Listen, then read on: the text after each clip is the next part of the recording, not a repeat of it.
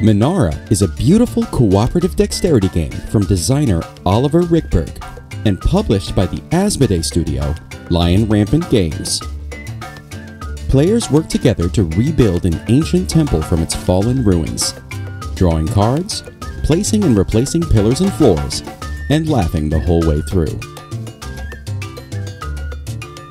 This game has all of the tense, entertaining aspects of a great game of Jenga, with a little added strategy to keep you coming back for more. The fact that it's cooperative throws a whole new twist onto the dexterity genre. And as an added bonus, by the end of the game, if you play your cards right, you and your friends will have built a stunning work of art. So, like we do every day here at Great Oaks, we're going to teach you how to play.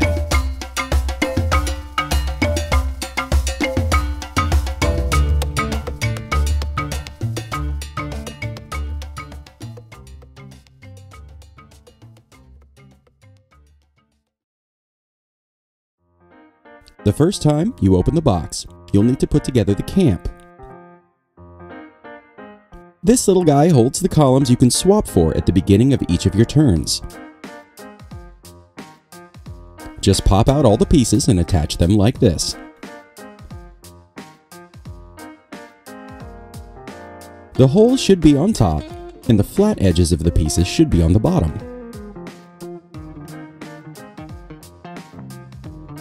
These are the temple floors.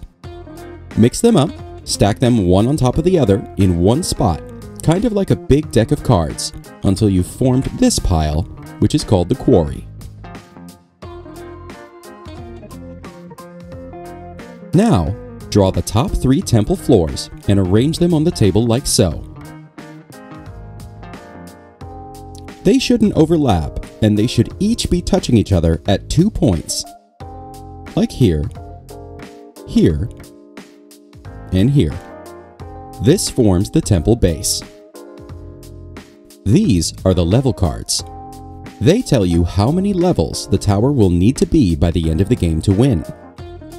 A level is any temple floor which is stacked on top of pillars. So that means the temple base does not count as a level. This floor would be the first level. This would be the second, and so on. For an easy game, place out 3 level cards. For medium, you'll place 4, and for a challenging game, place out all 5. Place these off to the side where everyone can see them. These cards are the construction plan cards. Separate these into the 3 colors on their backs: red, yellow, and blue, and shuffle each of them separately.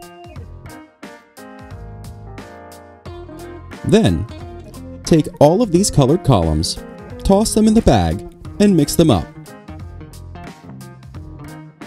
Then, fill the camp with random columns. Finally, each player will now grab a number of columns from the bag. This number will depend on the number of players in the game and the difficulty you've chosen to play at. For example, in a 4-player game with medium difficulty, each player would draw 4 random columns. Otherwise, just take a look at this chart and have each player draw that many columns. This number is your max column count. This means, at the end of each of your turns, you will always draw columns from the bag until you have this same number of columns. The player who most recently entered the top floor of a building starts. After that, play continues clockwise. On your turn, you'll do these 4 things in order. First, you may exchange as many columns as you'd like with the camp. You may want to do this if you see a lot of open column bases that don't match the columns you have.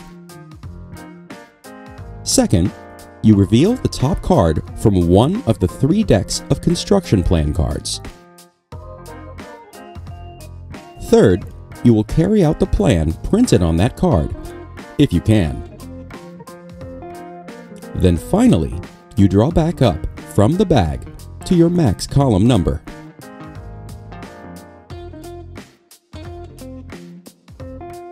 So let's talk about these cards. There are 3 stacks of construction cards in ascending difficulty. The blue cards are the easiest, the yellow ones are medium, and the red are the hardest. Take care when drawing these cards. You will most likely end up drawing almost every card in the deck by the end of the game. And trust me, you don't want to be stuck with only the hardest cards left when the tower is at its highest and most vulnerable state. To help illustrate this, we'll go over what types of cards you'll see in the game now. This symbol means place columns.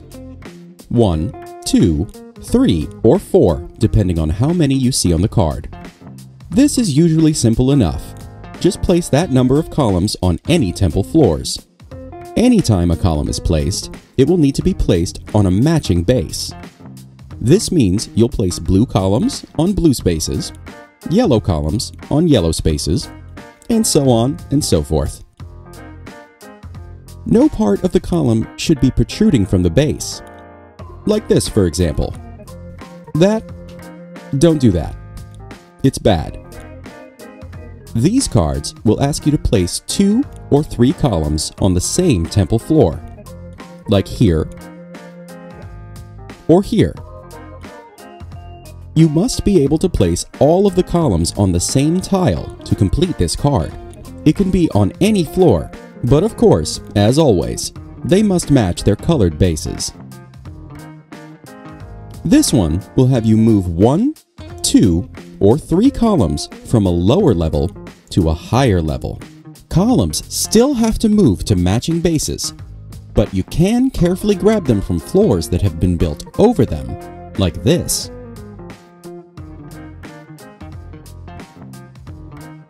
And you can shove them carefully underneath overbuilt floors, like this.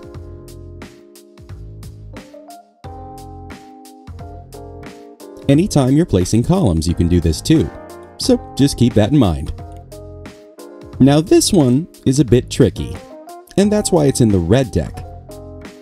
When you draw this card, you will have to move a built-in temple floor at least 1 level up or down. This means you'll already have to have some columns ready to receive it. And if there are any columns already on it, you'll just have to very carefully move them along with it, like so. Like I said, this one's tricky, so be careful drawing from the red deck if you're not ready for this to happen. Finally, this card will have you fill an entire floor with columns. You can choose any floor that you like, but you must finish it off by filling the bases with matching columns. Now, whenever a floor is completely filled with columns, which can happen at any time on anyone's turn, this triggers the placement of a new temple floor.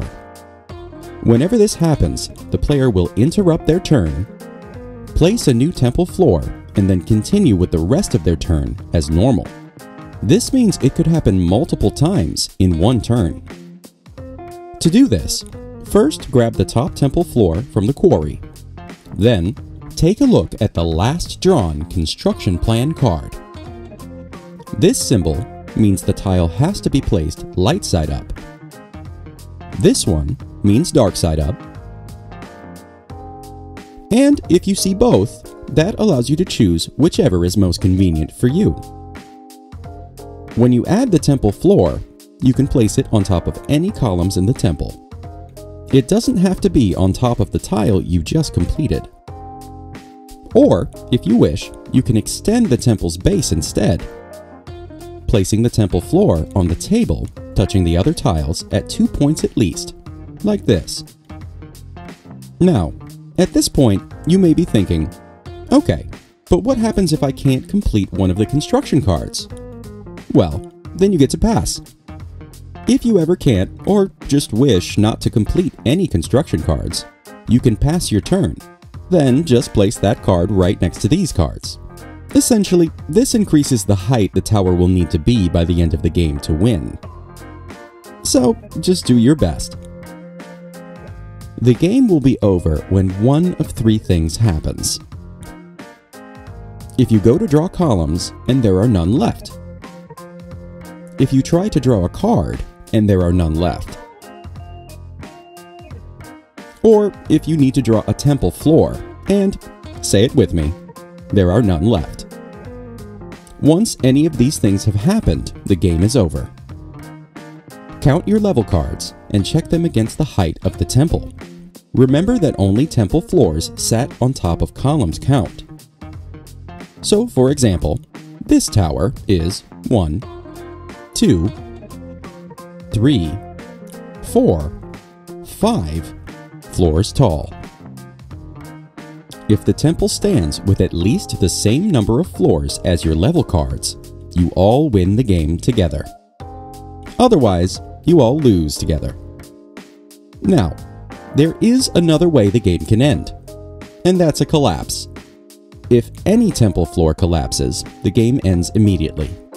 You can still win in this case if the temple is still high enough, and that can happen, but more than likely, you will have lost.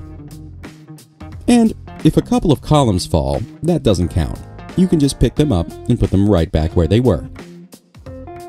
The game only ends if a temple floor collapses and touches the table, or if for some reason you're unable to replace those columns that fell. And that's how you play Menara. Please comment on this video with any questions or feedback, and we will be sure to reply as soon as we're able. If you'd like to see more videos like this, please like this video and subscribe to our channel. Menara is one of hundreds of games available on greatoakstavern.com/shop for purchase. Follow the link in the description for more information. Or just stop by when you're in town and try this and over 500 other awesome games like it at Great Oaks Tavern.